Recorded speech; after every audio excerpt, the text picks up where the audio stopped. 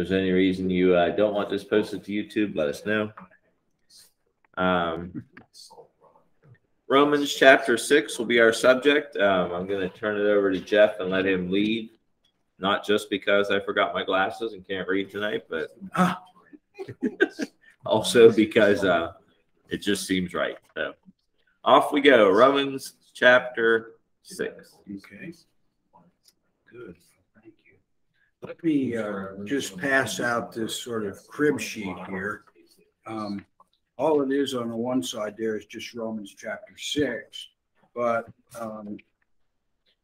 it's divided up into paragraphs, which will sort of help us a bit to work through it. I need one too. I need one too. Oh, I gave mine to Richie. Okay. Well, you said you couldn't read. Yeah, no, I'll hold it way far away. It's on the other side. But it's still important that we really use other translations as well. So I'm not passing this out as if it's an exclusive translation. I think it's probably just the NIV so far as I remember.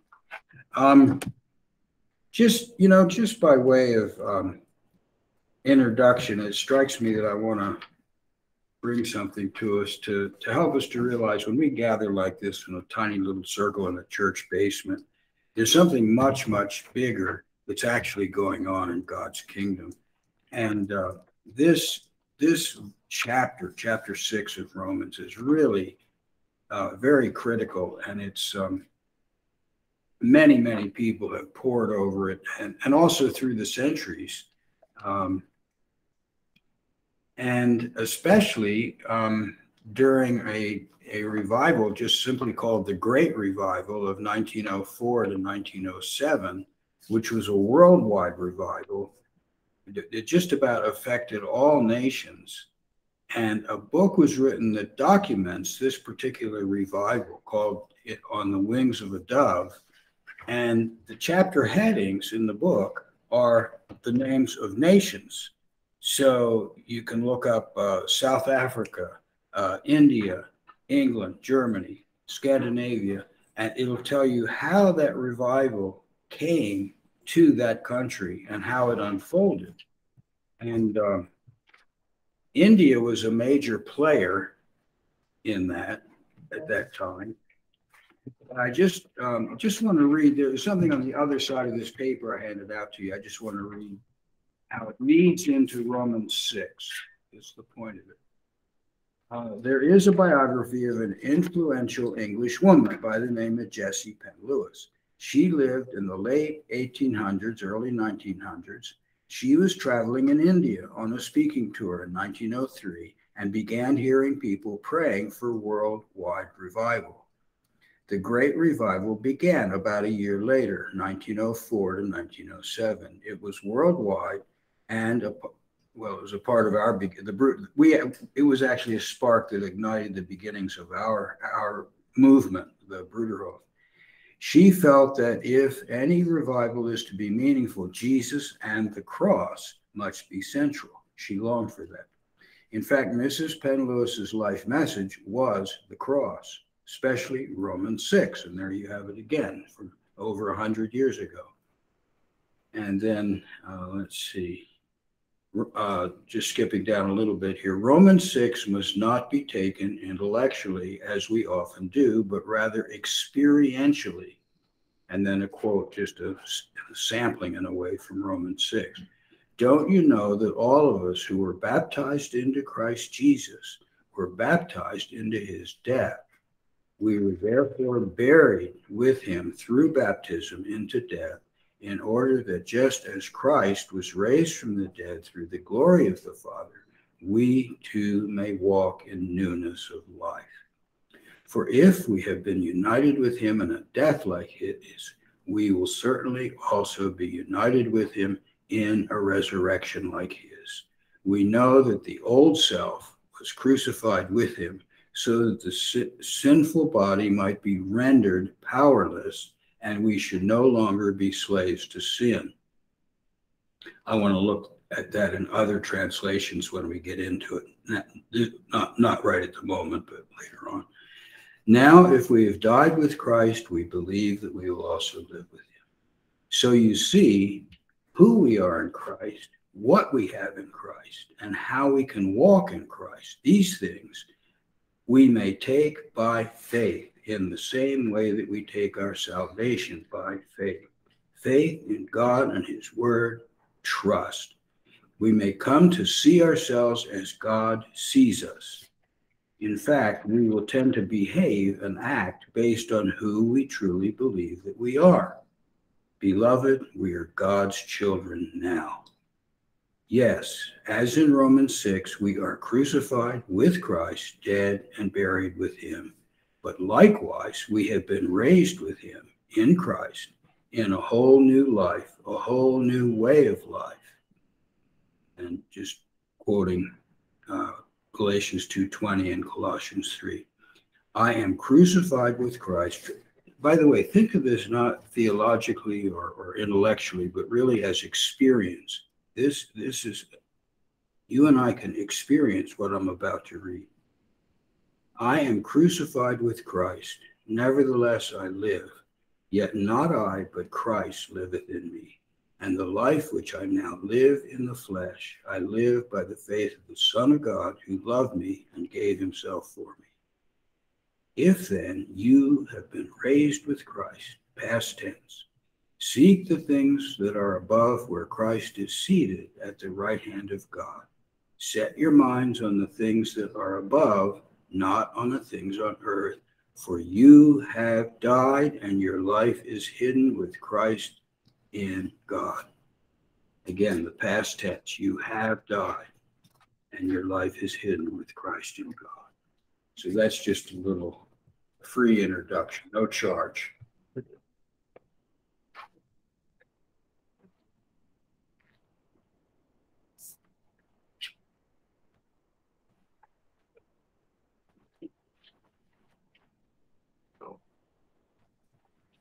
So then turning to Romans 6 itself,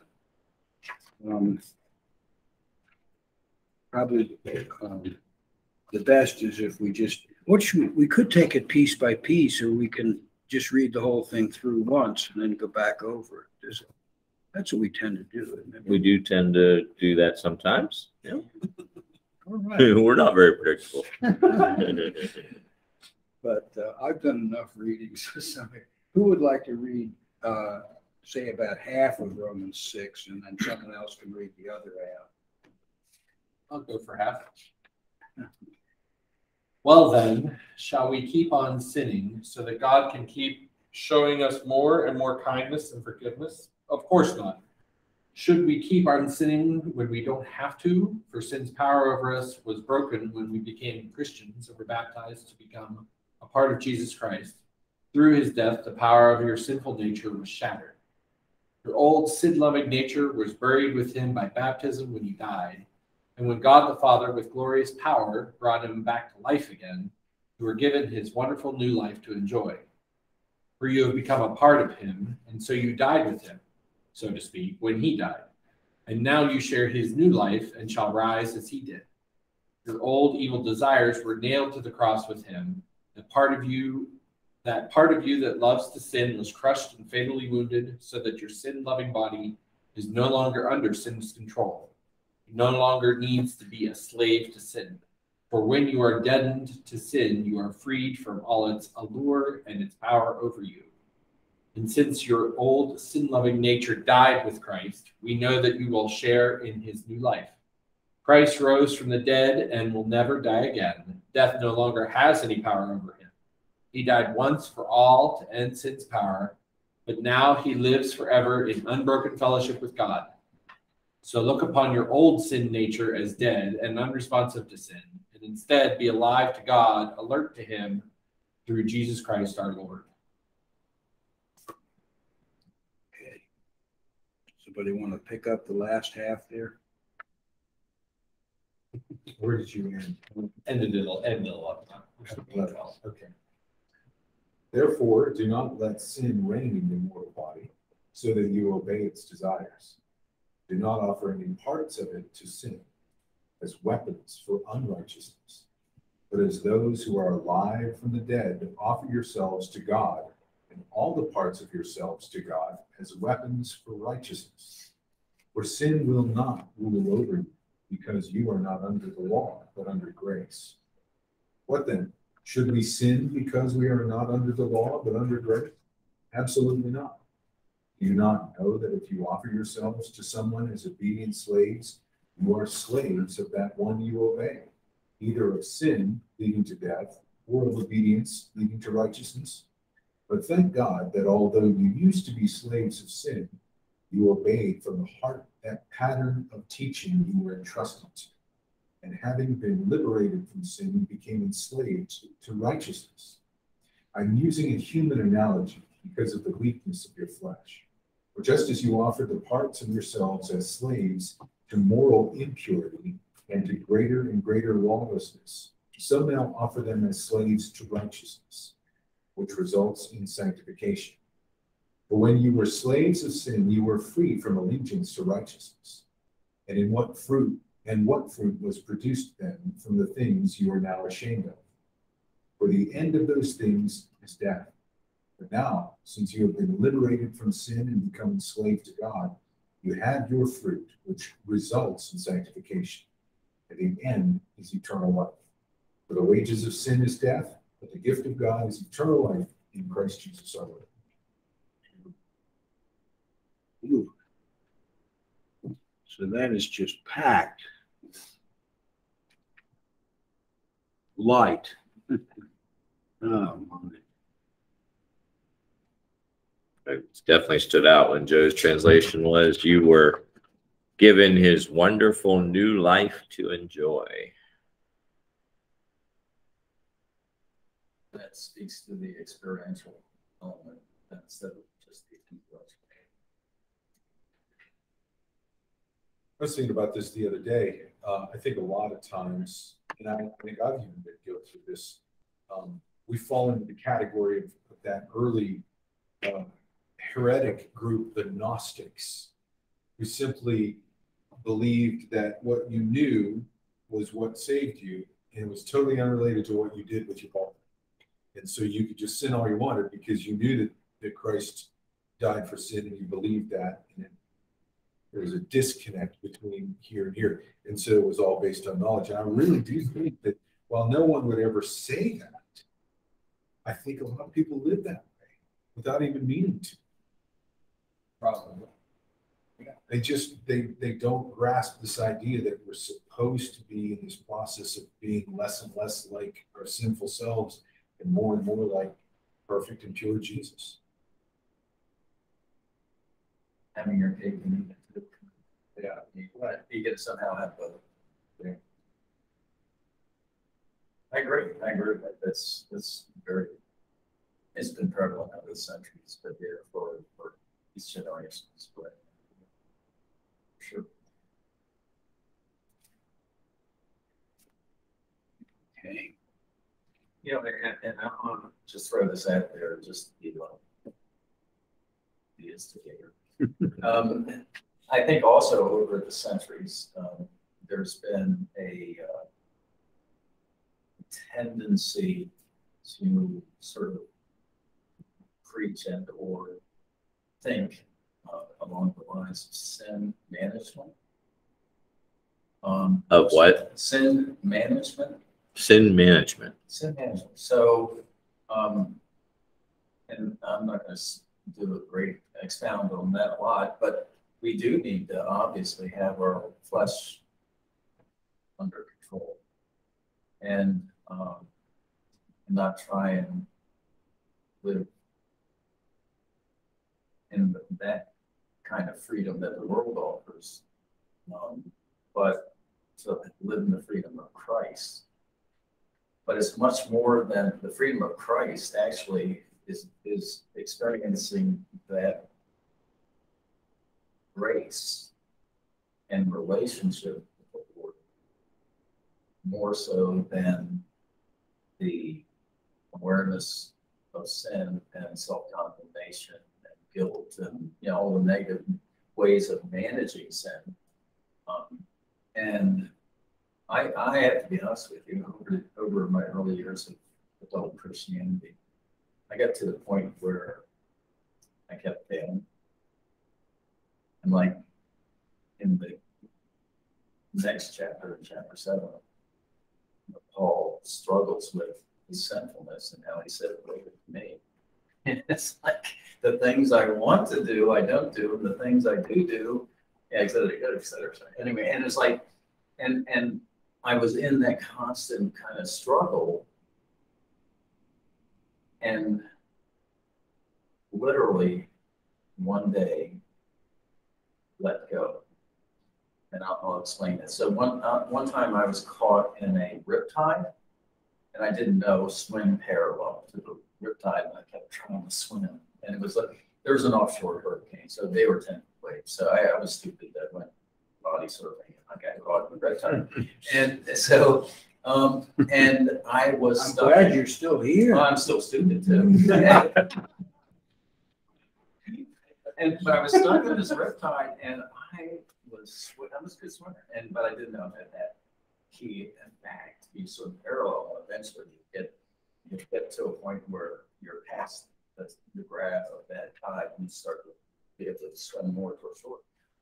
Anyway, and I got to the point where I was totally exhausted, and because what I had to do is the 10-foot wave would crash, and then when I came back up, I literally would get maybe 4 or 5 strokes in, and the next one, because it was a ferocious storm, and the next one would crash on me, and I'd be underwater, and I'd come back up. You know, so it was that over and over.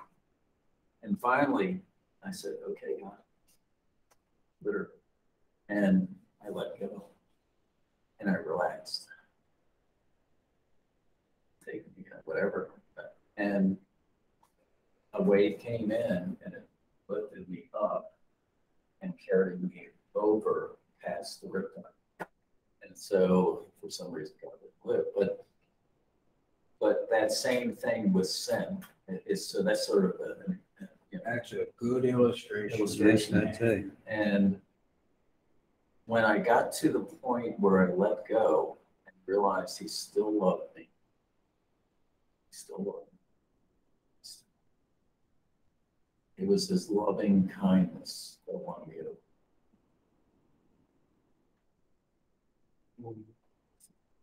to. So now we should go to the altar. Paul, Right now, like, this is amazing. That's great. Thank God for Paul. Absolutely. Praise God. Amen. And so it's his mercy, loving kindness, and grace. But it's, as you said, experiential. Yes, you experienced the cross. And for all that, as much as we can comprehend the experience, for all of its depth, as much as possible. But and somehow, in a way, and obviously because I was supposed to be responsible here, I spent a certain amount of time reading and rereading Romans 6. But there's my personal experience in the last week is there's just a tremendous depth in this. And you can read it fast and superficially and think, oh, well, okay, now we'll go on to chapter 7. But there's something here. And what you described somehow, where you were carried, there's a certain way in which in this chapter, God's trying to tell us. He did it for us. Jesus did it for us. Like there's this one little verse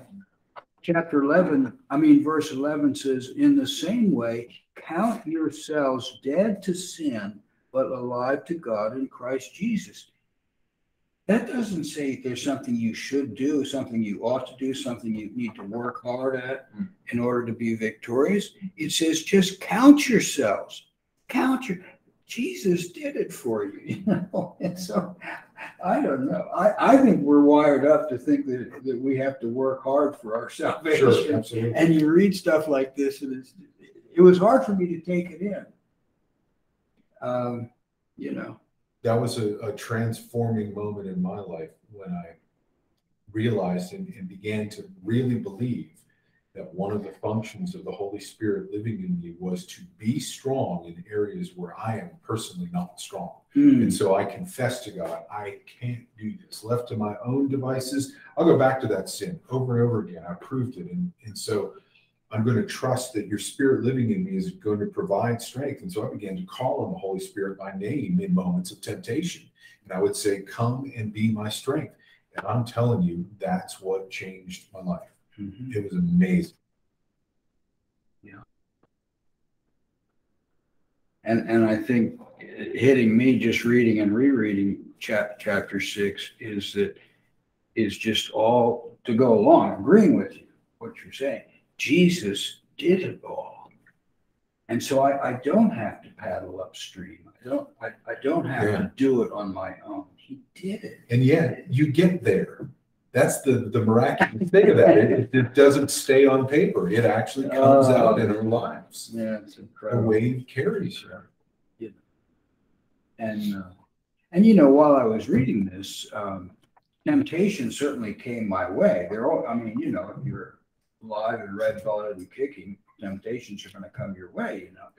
But somehow to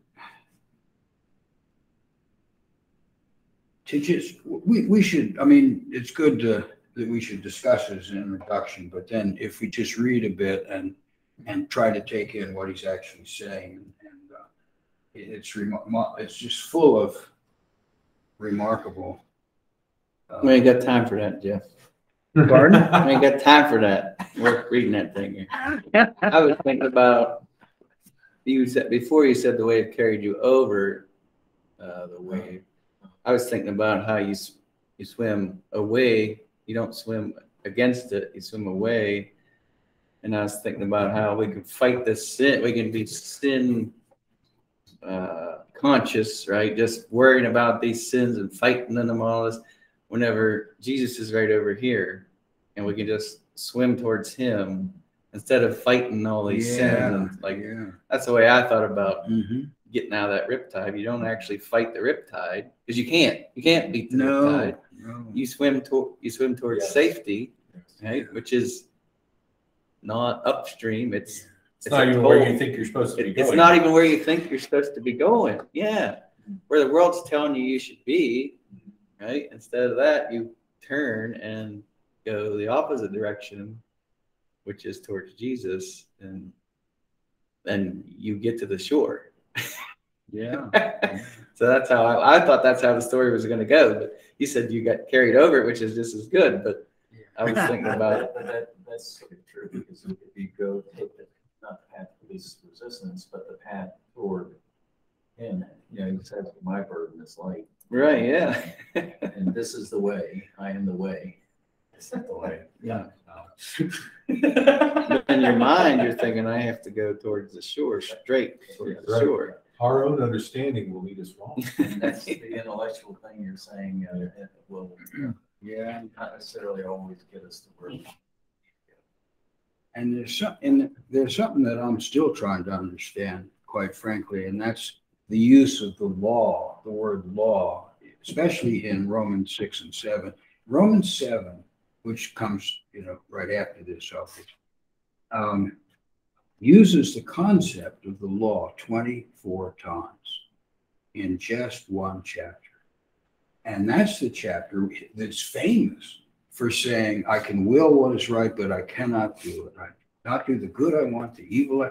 That's somehow what happens to us when we try to approach life by the law.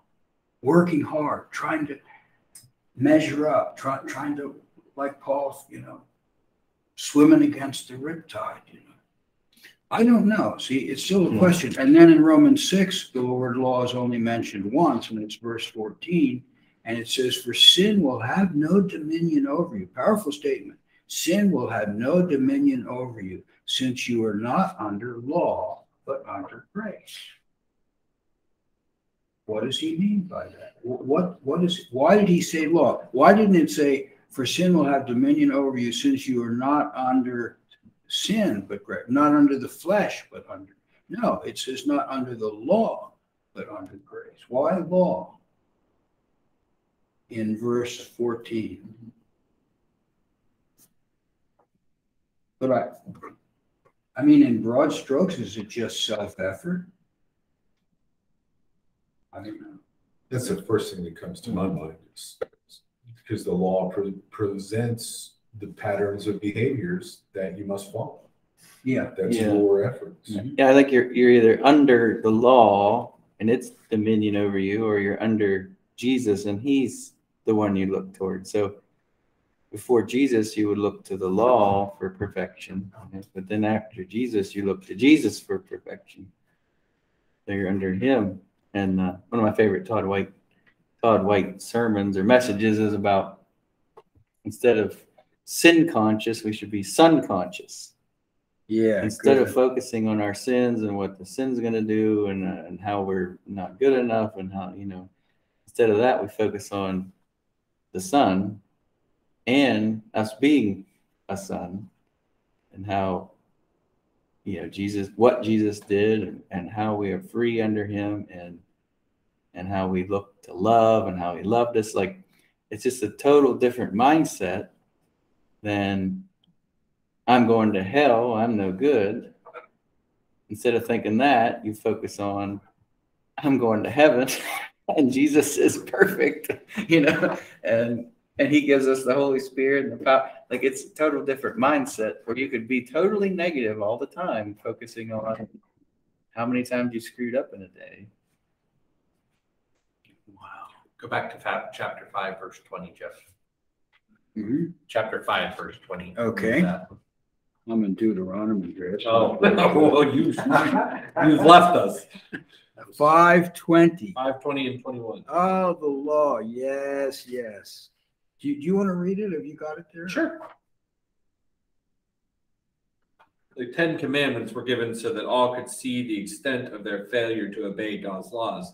But the more we see our sinfulness, the more we see God's abounding grace forgiving us. Before sin ruled over all men and brought them to death, but now God's kindness rules instead, giving us right standing with God and resulting in eternal life through Christ our Lord. That's interesting. So that's where your juxtaposition of law versus grace comes from, I think. Yeah, here, I mean, mine in a way is pretty simple. It just says the law was added so that the trespass might increase. But where sin increased, grace abounded all the more. And then it goes on, but somehow, yeah. And in Galatians, it says the law was our schoolmaster to lead us to Christ. In a way, we keep using Paul's illustration. It's not patented, is it? Copyrighted, yeah. You could have been right there with me at Ocean City, Maryland. No, it says the law is our schoolmaster to lead us to Christ. You had to wrestle with that riptide to bring yourself to your bitter end, to where you could turn to Jesus. It led you to Jesus. Yep. Had to give up my own efforts. Right? Yeah. And it's sure not a one-time thing, is it? I mean, I would say about Romans 6, I would say there's my experience in the last week or two with Romans 6, there's a learning curve. I could read that and I think, wow, it's great. It says this, and this. And then 2 hours later, I'm off doing something. I'm back. I put myself either back under the law or I feel overwhelmed by temptation or, So I think there's a learning curve, and yet I feel it beckoning me. What he's saying in Romans 6 is beckoning me to all that I have in Christ. That's the question. Have you been in a riptide since then? Yeah, I had nothing as severe. I mean, literally, I could feel when I was getting my 4 or 5 strokes in, I could feel myself going back to the feet. It was like, oh my gosh. Yeah, that would be. I think I've ever been in one myself, but Yeah, it's so fun. sure. And there's a sense in which good swimmers get into trouble More trouble. because they take bigger That's risks. Go longer distances at whatever. Yes. And they think they can overpower it. That's the problem. Mm-hmm. I'm thinking about the Pharisees, and I don't know if Jesus says woe to them, but they give them all the rules, but don't lift a finger to help them. And that's the way I think of being under the law. You have this rule, right? You have this law. But the law can't help you. It just condemns you, and you're under the law. So instead of being under that, you're under Christ, who is perfection, right? And who has shown us the way. But whenever we fail to meet up with him, he cares for us. He helps us. We're not under this dead law that can't help us. We're under him who cares for us, is a friend to us, And we has have power his to life. give to us, has life to give to us. Yeah, he has life to overcome. Yeah, it's so much better to be under him instead of under the Right, law. right. I don't know, the thing of looking up to it, like you're looking up at this law and you're thinking, yeah, all it's doing is condemning me, and it can't help me at all. Right, You know. right. I keep wanting to say, if we could only be this inspired and this clear in what we're talking about right now for the whole next week, it'd be a piece of cake. It just happened May. But we must, I don't know what we do. That's why you're supposed to meditate on it day and night, right? Write it on your doorposts, And that's why the early, wrap it to your head. that's why the early That's right. followers of Jesus gathered together daily. They Yes. literally day by day gathered together and provoked one another to love and good deeds, remind each other of all of these things. And it was because it's necessary. Alcoholics Anonymous, 12 steps. They say you need to go to one meeting every day if you want to change. That's recovery. The whole recovery experience is in a way so much actually like the Christian life.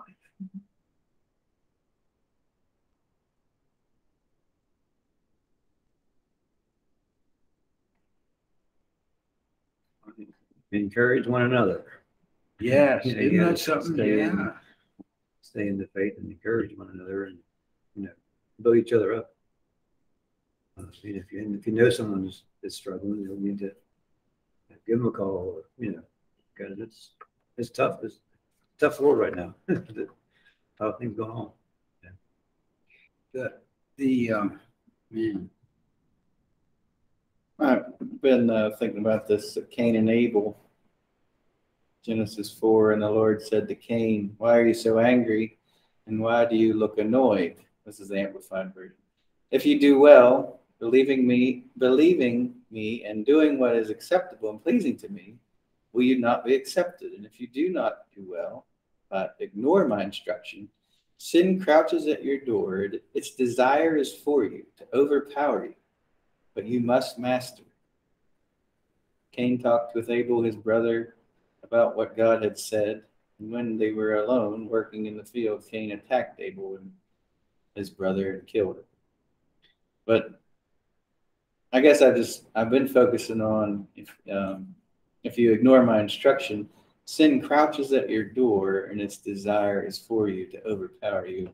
Same thing, just destroy you. And thinking about how it's crouching at the door, I just like that image of it's just waiting there, and if you don't meet together, and if you don't look to God and follow him, it's so easy to be destroyed. If we go about on our own will, we're going to be destroyed. It's be unbelievably hard to keep your marriage together for your lifetime, 40 years, whatever,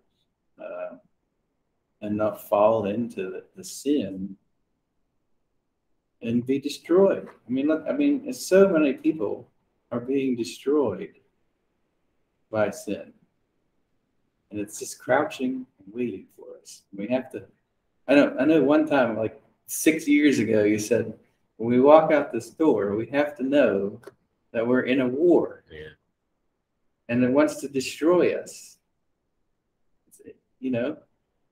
if we walk out there thinking everything's great and nothing's coming to kill us, You're gonna get shot because yeah, you didn't realize you were in a war. you didn't with realize you were in this war. Yeah. And I've always remembered that. He said, don't walk out this door and think everything's going to be great. We're in a war. You know, and doesn't it say there, the offensive side of a war, it says it desires to master you, but you must master it. Now, what's interesting in that, of course, God can't say everything in one verse, but it doesn't say how to master. Right. And our impulses are just self-effort. That's our first resource is always self-effort. I shouldn't be crying, not laughing. But we know, we're reading about how to overcome it. It's in a whole different way. You know, one thing that I wonder how it fits in here that kept coming to my mind is this verse, 2 Corinthians 5:21, where it says, he hath, speaking of Jesus, he hath made him to be sin for us that knew no sin, that we might be made the righteousness of God in him. People have called it the exchanged life. Jesus took on our sin, and God has given us his righteousness. And there's something going on here in chapter 6, where something from Jesus is being transferred to us, something he did, and you know, the cross, the victory. It's I don't know, that excites me that it's more than, how can I put it? It's more than just a matter of God conveying something to us, which he could do. That would be fine for that. But it's more than that. He's not only conveyed something to us, but he has transferred something from Jesus into us and onto us, into our lives. He's infused into us something of the cross, something of the resurrection. And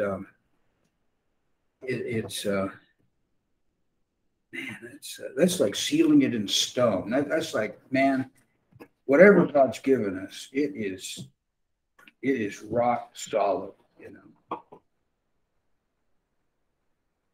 I forget what the old theological terms are for stuff like that, and I'm not even remembering the chapters and verses. But I do remember the concept, and that is that the Father actually imputes the righteousness of Christ on us. Yes. So that literally when the Father looks at us, we know we're sinful. He knows we're sinful, but he has a legal transfer,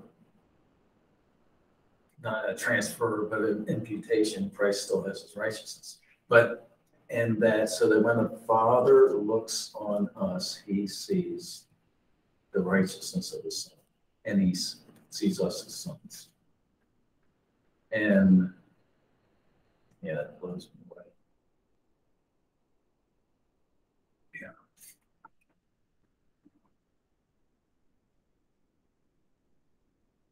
It's very, very thoroughgoing. We should really believe that. The devil doesn't have a chance. That's why he cannot possess someone who has that righteousness from Christ, of Christ. And make life nasty for us, maybe.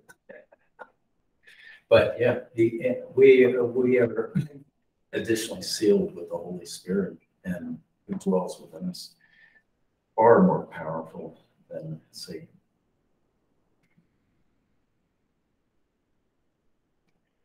But the cross itself is absolutely central. I think, again, that you know, a church or churches over time fall apart, tend to disintegrate if they don't refresh the concept of the cross on a somewhat regular basis and keep an awareness of it. But I think just as important as we're heading up to the Holy Week and then the resurrection, just as important is that we have to then live the resurrected life and the life of the Pentecost, and that new life that was given to us and we were sitting with when the Holy Spirit came upon us. And so it's such a rich, core theological concepts of the cross and the resurrection and life and the new life and the eternal at that. But it's only because of the blood of Christ.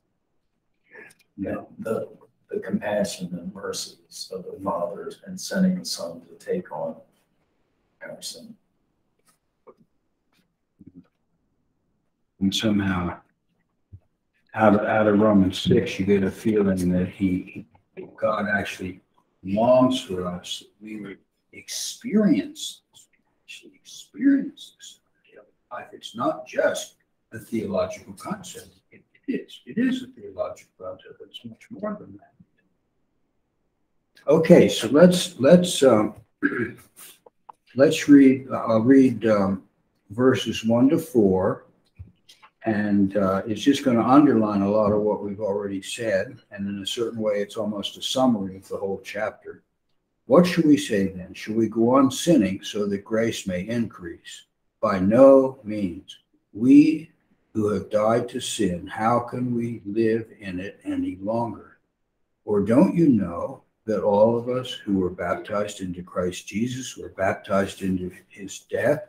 See, he expects us to know that. Don't you know that? That you were baptized into Christ Jesus, were baptized into his death. We were therefore buried with him in baptism into death, in order that just as Christ was raised from the dead through the glory of the Father, we too may walk in newness of life. It's wonderful how whenever he speaks of baptism and burial and death, you can be sure that life isn't far behind. It's the next sentence, So, but the reason we can walk in that newness of life is because of first the burial, or like George Fox said, no cross, no crown.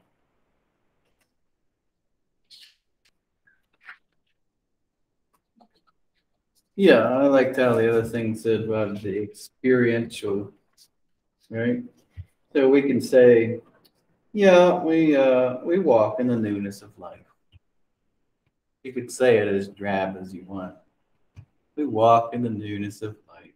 But it's not drab. It's exciting. It's amazing. It's like I struggle with that, where you say something, but the profundity of it is just over the top. It's unbelievable. Like, No, we take it for granted, for sure. Mm-hmm. even our own consciousness, we take a lot for granted The in fact life. that we're actually thinking about anything, right? The fact that anything. The fact that we're able to think about Right. it. The fact that we're able to even think is unbelievable. It's mind blowing. If you can be mind blown without, you can't be mind blown without thinking, but it's just, it's insane. It's crazy. It's amazing. And then everybody has that life, right? But we have newness of life. We have life to the fullest, with joy and peace and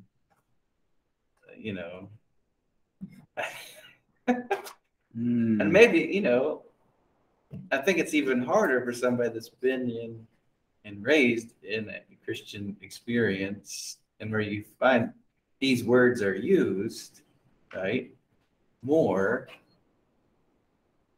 where maybe you haven't been immersed in death and negativity, and if your family had joy, right, and peace, you would think that that is the natural way of life. There's no cause for it to be any different. Yeah. And so the profundity of it is harder for us to grasp. But, I think we should just pray that I like that thing. Don't lose your first love. Right? First love. Always go back to that and try not to lose that. That's hard not to lose. Because if you live your life in joy and peace a lot, it becomes normal, right? And then it's normal. And for some reason, that's hard to. We expect that. Then you expect all that. And then that joy and peace is normal, and you want more joy and more peace. Get more joy and more peace. It's So, not normal We anymore. don't want Really, to remain we in don't want first to not love joy, not would peace. be to remain in the lives, I first mean, love. it's not what we are looking for sure. To remain in that would be a miracle. It would be supernatural for you to remain in first love. So we have to pray for that. That's something that we have to ask God for. It's not going to come to us naturally. That's a miracle. But like all laws, like in marriage, matures. So the thing that it's different is even though we want to retain that same level of appreciation. Excitement, Yeah. excitement for your bride. That's And when I was that's hard to sustain. It's hard to maintain for 40 years. I was rereading the last half of the sentence there. I guess it says, "By the glory of the Father, we too might walk in the newness of life." But and it made me think of the parable of the prodigal son, and when the father said, explaining to the son who wasn't necessarily appreciating the moment, the other son, who once was dead, but is now alive. And the father had that excitement, that newness of life, or that his son is alive, and thought he didn't know if he was alive or dead, but he said he once was dead to the law, to God, to he walked away from it all. And the father had that excitement. Brother, not so much. He was not happy. Yeah, and there's always the temptation to be the brother, right? It's very easy to do. Very Back to easy. Cain and Abel. Yeah.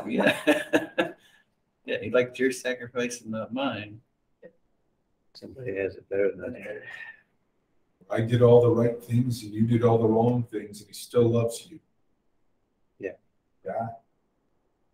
That can be infuriating to be humble.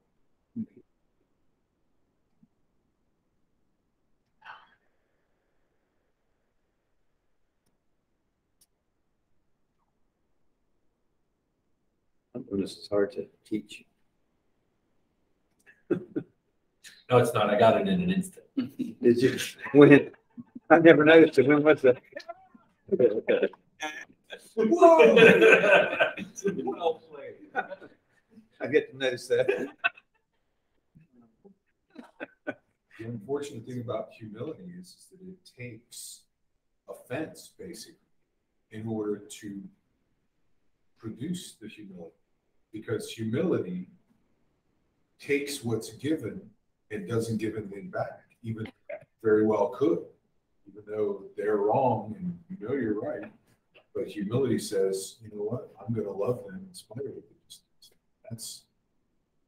It only comes through offense.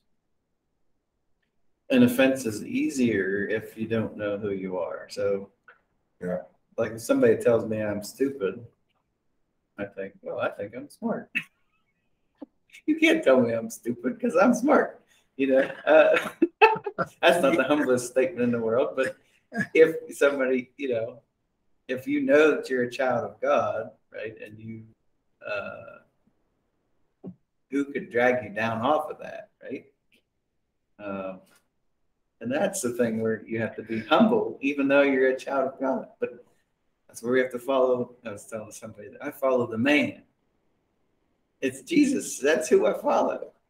You can tell me whatever you want to tell me, but I follow the man. And what he does is what I want to do. And you can turn the scripture all around and usually make it say whatever you want it to say. But you can't go against his life and what he did. You can't work against that. It's a fact what he did while he was here. And you can't dispute it. He's undisputable what he did while he was here. And I think that makes it easier to follow him because we have his example of what he actually did. You can say you don't have to do this or you don't have to do that. Yeah, but he did that. He took everything and gave nothing back to people that were killing him, murdering him. Right. And you can say, oh, you can do this, you can defend yourself here, you can whatever. But this is what he did. We follow him. Yeah. Oh, speaking of miscreants who have been forgiven. What did you do now, Jeffrey? Steve Mercer wants to greet everyone. You say that. Yeah, his problem is not just being truant. He's got this eye problem, detached retina. Yeah, not true. Truant officer. So, but it's good. I can joke about it because he's coming through it. Those detached retinas are They're terrible. He's coming through it. We always knew it was detached, so we weren't quite sure Ah, No, that's unhinged. That's a whole different. Yeah. okay, let's read verse 5 through 7, and then any comments, anything that sparks in you from reading this. For if we have been united with him in a death like his, we will certainly also be united with him in a resurrection like his. For we know that our old self was crucified with him, so that the sinful body might be rendered powerless. I'd be interested in other translations on that. Rendered powerless, and we should no longer be slaves to sin, because anyone who has died has been set free from sin. Mine says in order that sin's dominion over the body may be abolished. Oof.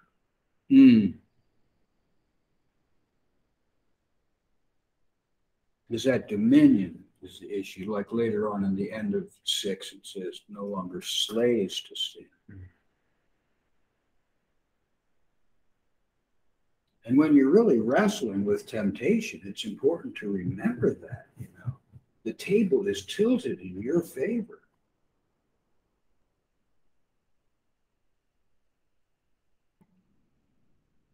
Old evil desires were nailed to the cross within. That part of you that loves to sin was crushed and fatally wounded, so that your sin-loving body is no longer under sin's control. It's good. It's good.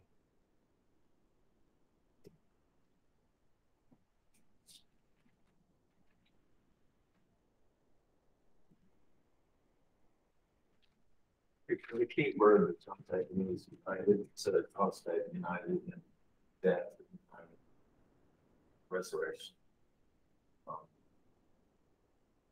And it brings to mind the concept of abiding in Christ. So, like he said, abide in me and I in you, but there was free. Without you, not there any. But so again, it's in the concept of the vine and the branch. And if you don't abide in me, the branch will be cast into the fire.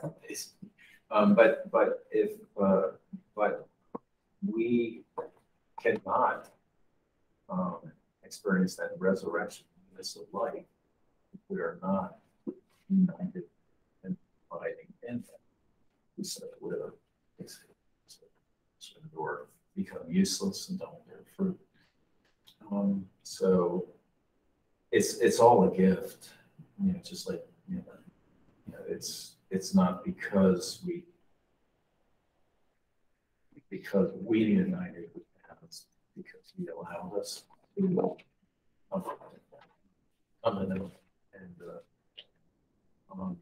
and experience knowledge as well as experience the benefit of the death He took. Oh, we need to get you to use your preaching voice. Imagine you're a Southern Baptist preacher. No, preaching is not going to be a gift. And I was going to be able to utilize well. But We could switch seats. Can we switch seats? I wouldn't do it either. I mean, just closer to Jeffrey. You're always getting on my case. Yeah, I saw that. Quiet. I saw that. They haven't said they can't hear you, so. No. That's okay. Sorry. Are they even paying attention? They better. So Jeff's always been. Jeff's always on there. What'd you say? Nice. I caught every word. Caught every Got word. every word. All Jeff could right. hear everything. Very good. Some translations for verse 5 will say, if we are in union with him in a death like his. And I've always, to me, this is just me personally, it also may be others, but it's relationship that I hunger for, union and communion with Jesus that I hunger for.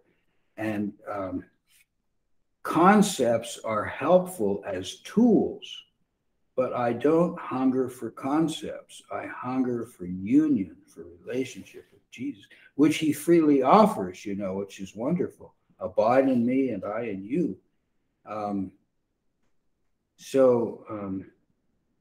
I'm just finding that all through this chapter here of the union that we have in Jesus, in his death and in his resurrection, and the dominion over sin. Oh, in some cultures, they make you change your name, right? When you become a Christian. Yeah. I'm not sure if that's in Jamaica or where they do. Catholics do. Catholics give you another middle name, so to speak. Really? Never heard that. Yeah. Yeah, so when you Because you're dead. when you go Muslims through do. confirmation, which is when you, What's the sort of like the symbolism in Jewish it? You equivalent of died and bar you're a new mitzvah. person. So they give you a new name. Beautiful. That's interesting. I And think in Muslims. fact, the Jews do it. I think because I had a friend who was Jewish, and I made a comment once about something, and it happened to do with Joshua, and I mentioned Caleb. He said, you mean Caleb? And he said, that's my given name. I think at bar mitzvah, his name was Caleb or Caleb. Mm-hmm. So I think the Jewish people. I went to a bar mitzvah when I was 13 years old. One of my best friends was Jewish, and we all the whole class went to bar mitzvah. Mhm. But I don't remember them changing. Of course, it may have done. Did you understand a word of what was happening? No, it was all Hebrew. Yeah, he went to I don't know how many classes for months and months and months. So he passed everything, whatever, and it became. But we went to that bar mitzvah. It's actually right across from high school. That was the old, Jewish temple there. They moved up the street a little bit, but they're still there.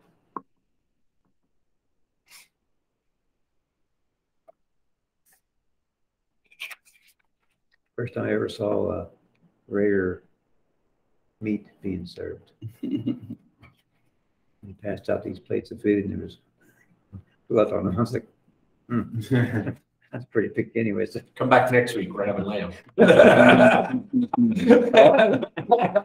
we've already signed up. I've had the lamb before. So, yeah.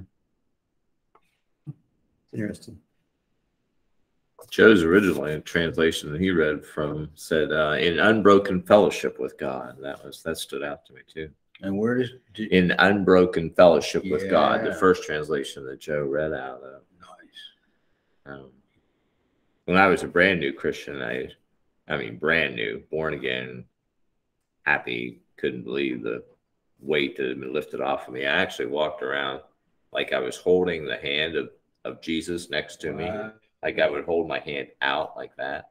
Who knows what people thought? I didn't care at that Didn't point. care. When you're first saved, people think you're Yeah.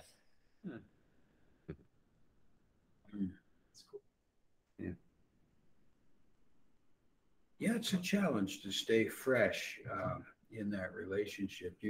There was the story of a young fellow from southern Sudan in a war-torn area who was somehow lifted over to the United States by some Christians, and he began to experience Christianity in the United States for a while. And I'm sure they were evangelical churches that he was involved with. They meant it well. And after a while, with some urging, he said, well, somebody asked him how he likes America and this and that. And he said, you people just don't take Jesus serious. And they were saying all the right things, but something was missing. And that's a challenge to us to stay on the cutting edge, you know. Yeah, what do you think the definition of lukewarm is? Lukewarm. What do you think that definition? What The would definition that is entail? Not taking Jesus serious. It's what? What would that look like? What would a Christian that's lukewarm look like? That's hot. And what would one that was on fire be hot? Yeah, I guess having a lukewarm cup of coffee, you know, it's not very pleasant.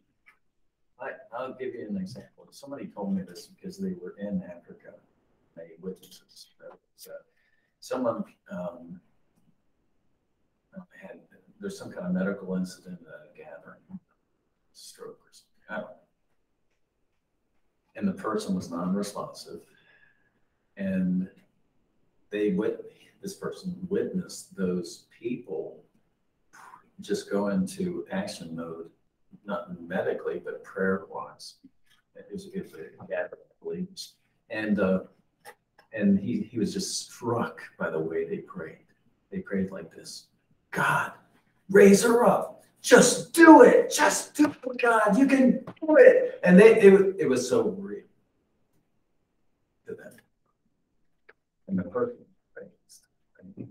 It was like, and he was overtaken by, yes, the prayer was answered, but he was overtaken by the fire of the prayer. You know, just absolutely no doubts. No. Where was this? I don't remember. In a third world country. It was in Africa. Yeah. Yeah, okay. Yeah. Wow.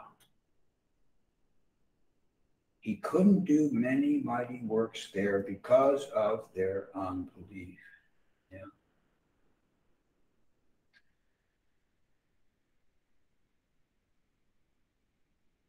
So we live in lukewarm land. We do. We just don't know it. Yeah, that's always what is lukewarmness? What does it look like? Are we To doing answer that, you have to know what is not lukewarm. What is like. hot? And it's like that, you know, that story. Right? Yeah.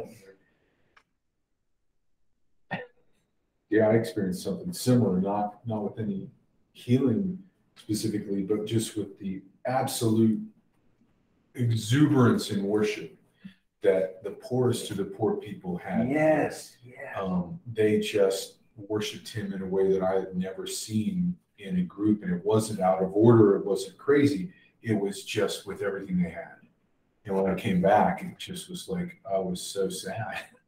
I was sad for us because we don't get it, we don't understand that. And you can't just put it on, you know. Yeah. It has to come right out of the heart. Yeah. Ah. But they worshipped out of their desperate need. Like they had nothing to rely on. They knew that God was their only hope. We don't know that. We're pretty satisfied with what we've got. We don't have many needs that are crazily unmet. And, you know, when we do, that's when we grab the horns of the altar and get down there. But then as soon as we get done with that thing, as soon as God gives us what we need for our lives, Thanks for that. We're good. we're back. See you next week. Yeah.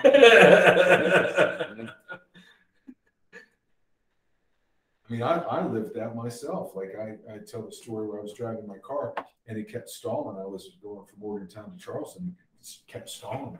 And I'm praying so intently and so every muscle in my body was tense and I was crying out. And later after all that happened, he just said, like, have you ever prayed for anybody else as powerfully as you were praying for your car today? Like, just like, you know what? Guilty as charged. No, I have not. And that, you know, and he didn't say it in a way it was like condemning, but it was convicting. It did show me that there was a great difference between how I prayed for my own needs and how I prayed for everybody else's.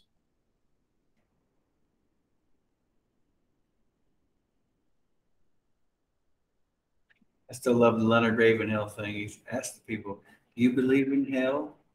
Oh, yes. Everybody in church believed in hell. And you believe that people that aren't saved are going to go to hell? Oh, yeah. Well, what are you doing here for then? And there's all those people out there. You believe in this hell. And you're just sitting here in these comfy seats. And you're going to listen to me tell you another story. Oh, man. You know? I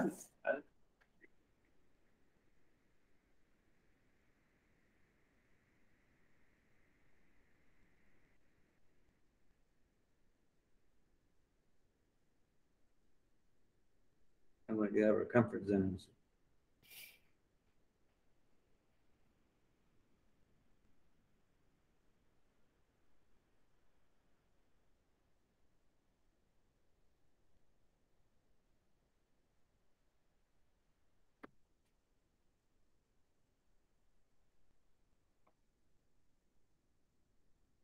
Yeah, I can do a lot better than I do, but I was up in Pittsburgh about a month ago. We got stopped at a sub shop on the way back. And there's just one girl behind the counter, and there wasn't anybody else around. We had our stuff, and she actually put herself out to wait on us. You know how sub shop is. You kind of custom. She has to custom make everything for 4 or 5 people. And we were all leaving, and suddenly, without thinking, it's just an impulse. I turned around, and she was in the back there, and I said, "Come here." She comes over. I said, "Just want you to know that Jesus loves you." And she just about went into orbit. She just thought that was the most wonderful thing she had heard all day. She forgot about the sub shop for you know. And then if you have more time, the person isn't on duty.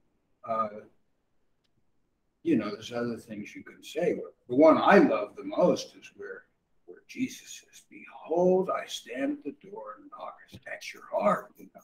Anyone hears my voice and opens the door, I'll come into you. You see, you let your Jesus into your heart, and then he'll have a meal with you, and it won't be in the sub shop. And but I mean, I don't do that nearly in what I just explained to you. I wish I did it a lot more, especially after what Ravens? What's his name? Leonard Ravenhill. But I think it's the time that we're in. People actually are inwardly desperate. And yeah. Wow. Okay. Let's see. We're getting there. Verse 8 to 11. Now, if we died with Christ, we believe that we will also live with him. For we know that since Christ was raised from the dead, He cannot die again. Death no longer has mastery over him. The death he died to sin once for all. But the life he lives to God. And then verse 11 says, in the same way count yourselves dead to sin, but alive unto God in Christ. It's the same situation. He's not saying to do anything. He's just saying count it. Make it. Just believe what's a fact, you know. In the same way, count yourselves dead to sin, but alive unto God in Christ. You know, just when the worst temptation is attacking you and you feel the weakest and you're about ready to cave in, count yourselves dead to sin, alive to God. Oh, geez. Anyway.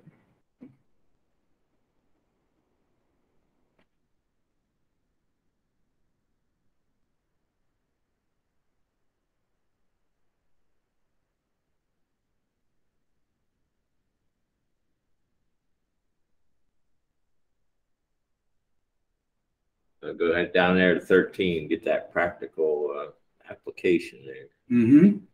Read it. Do not offer any part of yourself to sin as an instrument of wickedness, but rather offer yourselves to God as those who have been brought from death to life, and offer every part of yourself to him as an instrument of righteousness. It sounds almost like put it on the altar, sacrificial type offering going on there. Like, I give you, you bought me with a price, right? I'm bought with a price. So I give you what you deserve. I give you this life, this time, this tongue, this hand, or whatever.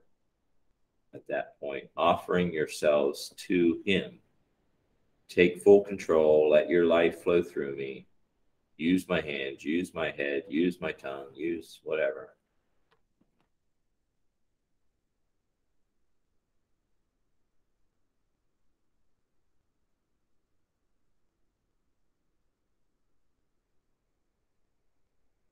Dedicating your body to his service.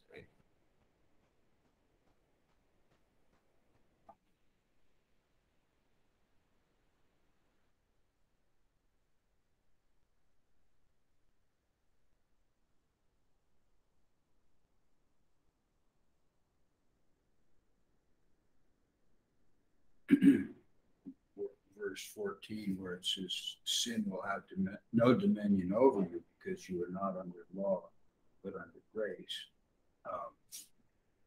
That law issue again. For the riptide will have no dominion over you, since you are not under this. You're not under these waves. You're actually not under the riptide, but you're under grace. That's the New Testament right there. That's the new covenant. The new covenant was the law, right, basically. But now we are under the new covenant of grace through death, cross, resurrection, life of Christ. But and that wave that came in and delivered you, that was just a little miracle there, wasn't it? I mean, that was me. Anyway. And could it have lifted you if you were still struggling and swimming against it, or the being relaxed was what allowed it to lift you, right? The being the giving up part of you. I literally, like I said, every time I could feel myself coming back. Swimming is hard as it, but I literally, when I let go, I actually felt a wave crest rise, and then it crashed, but I could feel at the top of that whole stuff. So after the crash and that wouldn't come back up, I didn't feel that pull, and I started swimming again. I had hope at that moment. Hardly any strength left, but I had hope. Yeah. And then it was. Lost ever hear its the- grip on me. You ever hear that experiment where you put a mouse in a bucket of water? It'll only swim for, I think, 5 minutes, and then it'll give up and drown. But if you let it swim for 4 minutes, then you pick it out and dry it off, and then you put it back in, So, it'll swim for like an hour and a half. oh, interesting. Yeah. Did it build up its confidence? Because it gives has it hope. hope of being Yeah, safe. yeah. It's a hope experiment. Never heard that. Wow. Yeah. That's a famous one. And what was the creature? What was the it? A mouse. Well, Put mouse in I'll a 5-gallon bucket. Yeah. Half filled with water, so it can't It get out. can't get out. It won't swim very long, and it'll give up and drown. But if you let it swim for a couple minutes, and it looks like it's going to give up, and you save it, and then you put it back in, it'll swim for a long time. You don't have to, like, they take it out for 2 minutes and then put it right back in. Like, not enough time, just enough to catch its breath, basically. It'll go for a long time. Because now it has hope that Now something's it going has to hope rescue that it. one of these times it'll be Yeah. saved permanently. Yeah, hope is a powerful thing. And that's why we share testimonies. That's why we tell what God has done in our lives, because He gives other people hope. Mm. About the time you plucked me out of that bucket. Right. The bottom of the slip and slide camps. There you go. We've actually had a couple ministers who wanted to do away with that testimony time in the past. It's like, not happening. I would have laughed up. I would have fell off my chair if anybody would have ever said We've had that. a couple. You tell them that testimony time will outlive you. This Pretty much, pretty much, pretty much.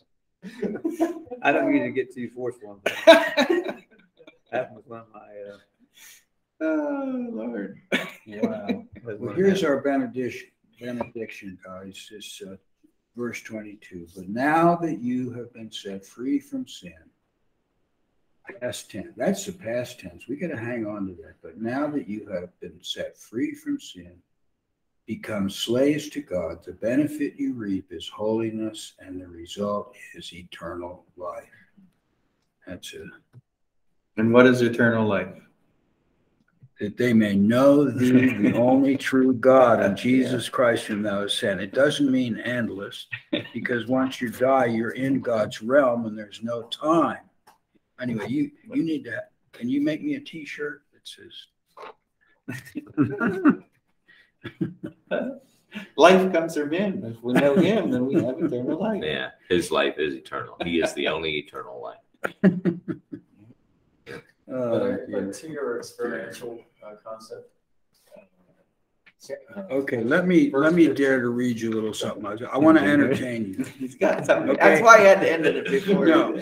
This bedtime, do 10 minutes. This is a report from behind the lines in the Ukraine.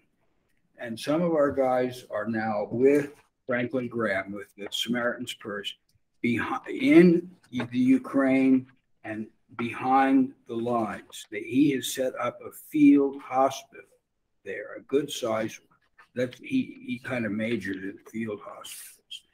And whether the Russians are going to honor that and leave it alone or blow it to smithereens, I don't know. But we have other people who are in the surrounding countries dealing with the refugees. And this is a young couple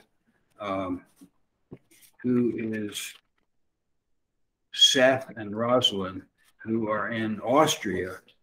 One of our communities happens to be there, and the community itself has turned into a reception center for refugees.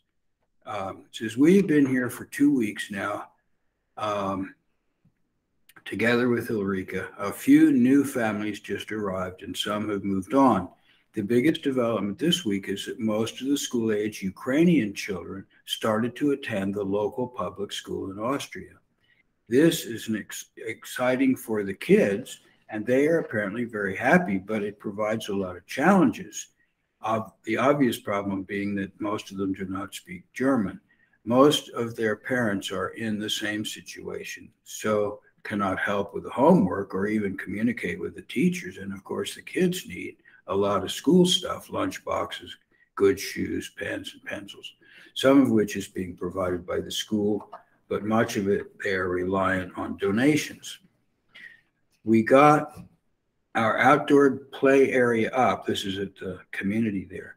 And running this week with a set of swings, a slide, sandbox, mini scooter, and a volleyball net. And when the weather's nice, we generally get quite a gang of kids. And then I just want to read. The next is just snippets of these vignettes of these people, and I'll just read one. Marina is a mother of two who has become a spokesperson and a leader for the refugees since she couldn't speak German. She's the only one that can speak German well and communicate their needs. She told us how suddenly life has changed. For the past 8 years, she's been focusing on raising her children and securing an education.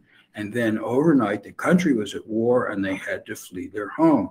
Now she has almost no time for relaxing because she's a translator. She does everything from administrating COVID tests to enrolling kids in school and helping people with documentation and being a go-between between the mayor, the local mayor, and the local officials with the refugees. And yesterday she told us she had only slept 2 hours the night before. Quite an incredible lady, considering that she is a refugee herself. And then each one has their story to tell. So I just thought you'd like to hear a bit of that, you know. So she's in Austria, you say? That's your community you're talking about, is in Austria. Community, they're receiving refugees all the way over in Austria. Yeah. They're all over the place. They're in Germany. No, I mean from the Ukraine. Yeah. That's long. No, I mean the Ukrainian refugees are. I mean, my other daughter is in Was there 10 million of them now? Germany. Yeah, and she says you can go down to the train station, and the train comes through and stops, and a refugee or two, a refugee family or two will get off the train and stand there on the tracks. The train goes on. They're on the at the station with their luggage and maybe a couple of kids. And Nowhere to go. And she says, well, my daughter Laura says people just, by and large, just take them in. There's one of the larger towns there. It isn't huge, but it's a little bigger. It has 100 families now where they just absorb them, just take them into their homes. Yes, coincidentally, it's about 4 weeks ago, somebody made a comment on, I think it was Shelley's Facebook, about a picture she made, and she commented back, and he said it reminds me of something from where I live. And she says, where do you live?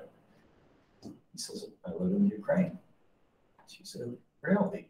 Okay, so they started the dialogue. She just asked him a few questions. She says, are you seeing any of the war where you live? He said, no. I don't know. But she tried to peel that back a little bit more, and was what is she seeing on the news in Ukraine, or this person seeing on the news? And it's not like what we see on our news. It's like really weird, and that wasn't that long ago, right? No, I've heard that before. I mean, it was just coincidental. Yeah. Would you say it's better or worse than what our news is reporting? I don't know if it's better or worse. But it's different. Okay. There's been two different regimes put in place over the last few decades. There's been a civil war last 4+ years. But nothing was ever making it to our news until very recently, for reasons you may be aware. But so it's like it wasn't even on the news radar until just recently. Yeah. And then Russia comes in, right? So yeah. Wow.